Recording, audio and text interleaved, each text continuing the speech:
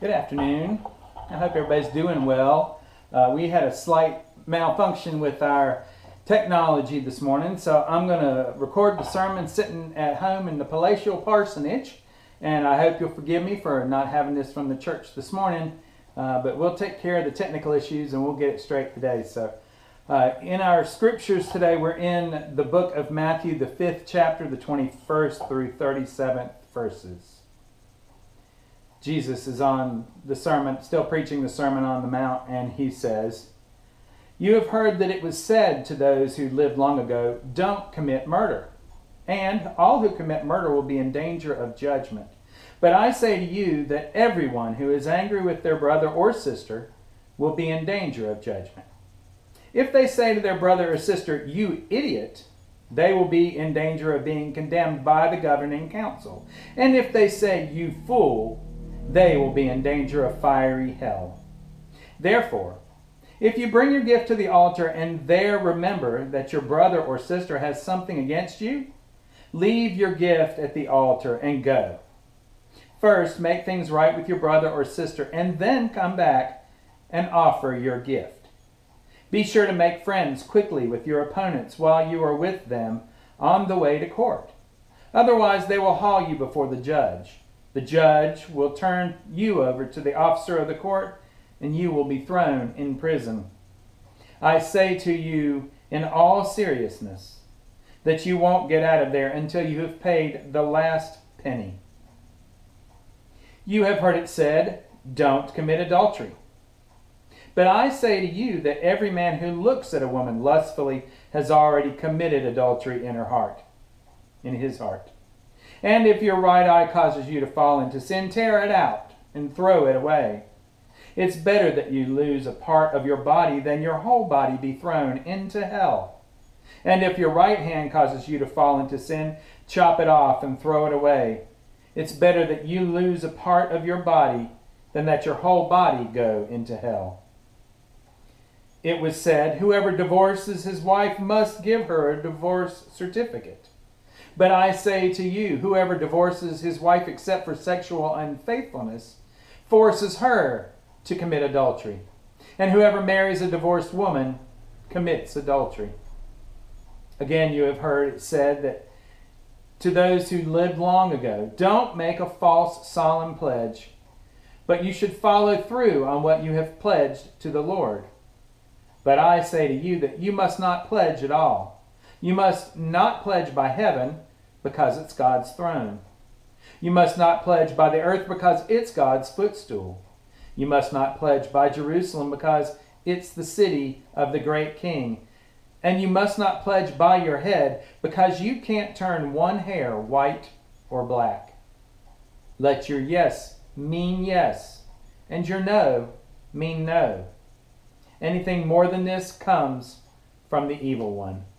This is the word of God for us, the people of God. Thanks be to God.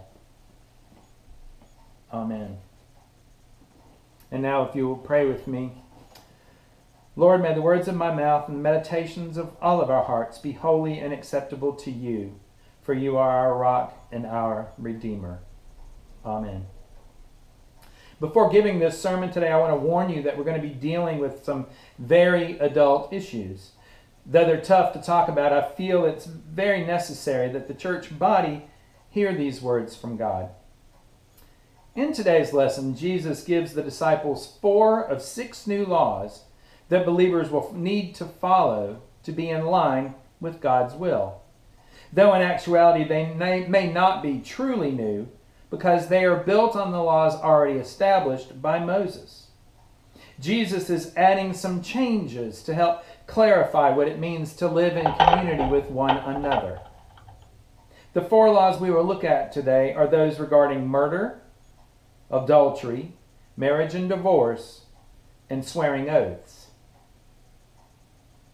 There were once 2 members of a church congregation. Each worked in the same business, the same type of business. However, they were huge competitors of one another. Try as the young pastor of the church might to insulate his congregation from their bitterness, their business conflicts found their way into the church. It was especially evident during church council meetings, with both squaring off in pitched battles across the tables. Sometimes the pastor had to cancel the meetings midway through to keep the two from coming to blows. Both men were talented members of the church, and each served a necessary ministry at the church. But their petty arguments, name-calling, and threats were a cancer eating away at the congregation. The pastor had reached the point at which he had no answers as to how to end this battle, short of asking one or both of the men to leave the church. It had become that serious. As the pastor prayed that evening, he turned randomly in his Bible to our scripture lesson for today. His inspiration was found in verses 21 through 26. Jesus is addressing the people on the side of the mountain. And he says, you're familiar with the command to the ancients, do not murder. I'm telling you that anyone who is as much as angry with a brother or sister is guilty of murder. Carelessly call a brother an idiot, and you just might find yourself hauled into court. Thoughtlessly yell stupid at a sister, and you are on the brink of hellfire. The simple moral fact is that words kill. How seriously does Jesus take this issue of anger? With these words, he puts the people on notice that while under Mosaic law, murder and other extreme offenses placed one under the penalty of death. As radical as it may sound, Jesus is now saying that even those who possess an angry temper will receive the same penalty. Anger, if it is not righteous indignation and contempt, are incipient murder. Killing is not done by knives alone, but by contemptuous sneers and by the casual indifference that regards men as less than men. It says in the Interpreter's Bible commentary. The pastor paused and thought, this sounds like our church, he read. Jesus continues addressing first century conflict resolution. This is how I want you to conduct yourself in these matters. If you enter a place of worship and about to make an offering, you suddenly remember a grudge a friend has against you, abandon your offering. Leave immediately. Go to this friend and make things right. Then, and only then, come back and work things out with God. Or say that you're out on the street and an old enemy accosts you. Don't lose a minute. Make the first move. Make things right with him. After all, if you leave the first move to him, knowing his track record, you're likely to end up in court, maybe even jail. And if that happens, you won't get out without a stiff fine. And again, the thought of abandoning a church service in the middle of making an offering to God, that seems a little radical. Jesus understands, however, that doing so allows the worshiper to be pure in his worship. It is not a deprecation of worship. It is rather an exaltation of worship. For God sees the inmost motive, and he must be worshipped in truth. A heart that is bitter with the poison of anger cannot offer adoration to God. There's just something that I can do to fix this conflict, the pastor thought. But what can I do? I'm young, inexperienced. These gentlemen have been at this forever, and there's no way they're ever going to talk. Even if I shut them up in a room and lock the door, one would probably kill the other. The pastor prayed for a solution and then drifted off to a restless sleep. As the pastor worked preparing Sunday's worship service, he had an idea. This Sunday, church was going to celebrate communion. The sanctuary was a large one, as was the congregation. It was large enough that when it came time for the communion, the pastor had to enlist the aid of other members of the congregation. He decided to ask one of the two quarreling men to assist him. Now, during the point in the service when the Lord's Supper was to be celebrated, the pastor slyly placed one of the men to his left, the same side on which his adversary sat in the sanctuary. You see, though the young pastor was young and inexperienced, he understood that it's hard to stay mad at someone. And it's hard to continue pursuing conflict when you offer the words of reconciliation in the communion liturgy. The body of Christ given for you, the blood of Christ poured out for you. This is something we may find hard to understand, right? We never have any of these conflicts here at Clinchfield, do we? The truth of the matter is we all understand it too well. Because when you are in community with other people, you are inevitably in conflict. Conflict is almost impossible to avoid in a world that thrives on it. Oftentimes our very jobs are built on the conflict, like the two men in the story. Businesses create such a competitive environment because the owners of the business want to make more money than the average person couldn't dream of in their wildest dreams. Here's a scary fact. Did you know that in the United States, 40% of all of the wealth is controlled by only 1% of the population? Those same people bring home nearly a quarter of the national income today. In 1976, that same 1% only brought home 9% of that income. Scarier still, the lower 80% of the population, which includes the poor and the middle class, share only 7% of the nation's wealth. And guess where the rest goes? To the rich. How do we get away with this? How do we get this way? By making an idol of money and by greedily chasing after it to the exclusion of everything else. We turned our backs on the peace-loving God of our creation and turned instead to the conflict-loving tempter. It's no wonder, is it, that so much of Jesus' ministry was consumed by speeches against the wealthy. When we all seek after these things that we shouldn't in search of pleasing ourselves instead of pleasing God, conflict will almost assuredly arise, especially with the ones to whom we are closest. Pleasing ourselves was directly confronted by Jesus in the next words from the Sermon on the Mount. You know the next commandment pretty well too. Don't go to bed with another spouse, he said. But don't think you preserved your virtue by simply staying out of bed. Your heart can be corrupted by lust even quicker than your body. Those leering looks you think nobody notices, they're also corrupt. In the 2008 movie Fireproof, actor Kirk Cameron's character Caleb Holt thinks nothing of viewing intimate pictures via the internet. Though he covers up his habit, Caleb's addiction to the internet pornography is definitely harming his marriage to his wife Catherine, to the point that some harmless flirting with a doctor almost leads her into an extramarital affair. It is only after Caleb turns back to God, walks away from his addiction, and begins to focus only on God, that the pieces of his shattered life and marriage are salvaged. There are a multitude of Bible stories that tackle the subject of lust and adultery. Even the greatest king in the Bible, David, was subject to this temptation. When he saw Bathsheba bathing on the rooftop in 2 Samuel 11, David couldn't take his eyes off her. He knew it was wrong, but lust simply overtook him with murderous ferocity. As written recently in a popular song by Christian contemporary stars Casting Crowns, be careful, little eyes, what you see. It's the second glance that ties your hands as darkness pulls the strings. You see, lust can affect anyone, from the powerless to the powerful. President Jimmy Carter even admitted that he had lusted after other women. While men often suffer from the stigma of being addicted to internet porn, women aren't immune either.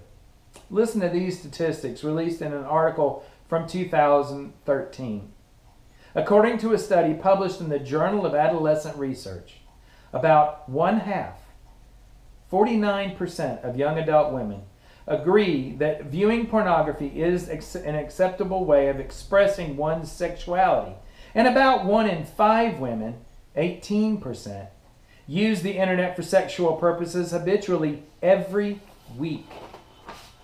It's not easy to resist temptations of the flesh, So vile is this sin that Jesus' response to the issue of adultery sounds fairly radical. Let's not pretend this is easier than it really is, he says. If you want to live a morally pure life, here's what you have to do. You have to blind your right eye the moment you catch it in a lustful leer. You have to choose to live one-eyed or else be dumped on a moral trash pile. And you have to chop off your right hand the moment you noticed it raised threateningly. Better a bloody stump than your entire being discarded for good in the dump. Now, of course, Jesus isn't truly advocating self-mutilation, for in reality, even if one did chop off his right hand or pluck out his right eye, the desire to sin would remain behind. But the language Jesus uses shows the seriousness with which the call to discipleship must be taken. It is a metaphorical pruning of the body in order for the soul to produce good fruit. And now Jesus turned his eyes to the subject of divorce. Jesus says, remember the scripture that says, whoever divorces his wife, let him do it legally, giving her divorce papers and her legal rights. Too many of you are using that as a cover for selfishness and whim, pretending to be righteous just because you are, quote, legal. Please, no more pretending.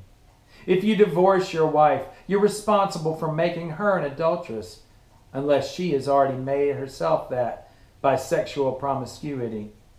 And if you marry such a divorced adulteress, you're automatically an adulterer yourself. You can't use legal cover to mask a moral failure. In Jesus' time, just as it is in our own, people were beginning to think of marriage as something that was disposable.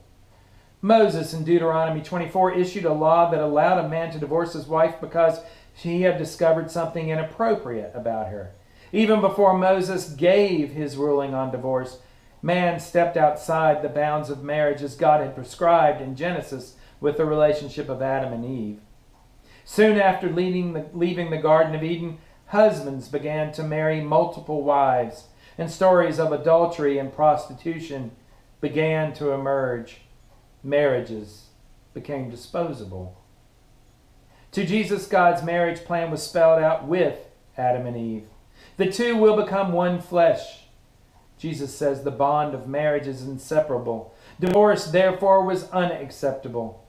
His very restrictive stand against divorce is brought about by his understanding of what is more often than not the actual motive behind the divorce: the desire simply to marry another. Usually this desire is brought on by lust, which is a violation of not Moses' law, but God's law.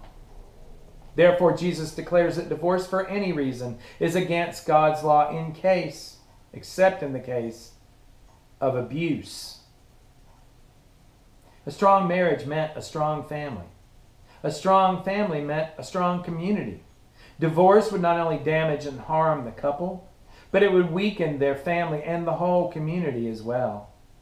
Divorce usually meant sin was involved, and in order for his people to be in his kingdom, there was no room for sin, and therefore no room for divorce.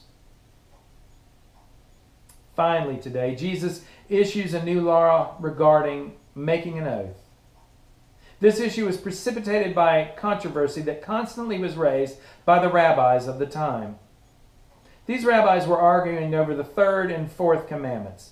The third, you shall not take the name of the Lord thy God in vain. And the ninth, you shall not bear false witness against thy neighbor. Both dealt with being truthful. The rabbis argued that if a man added, I swear, to any statement that he made, that made the statement a truth and therefore constituted an oath.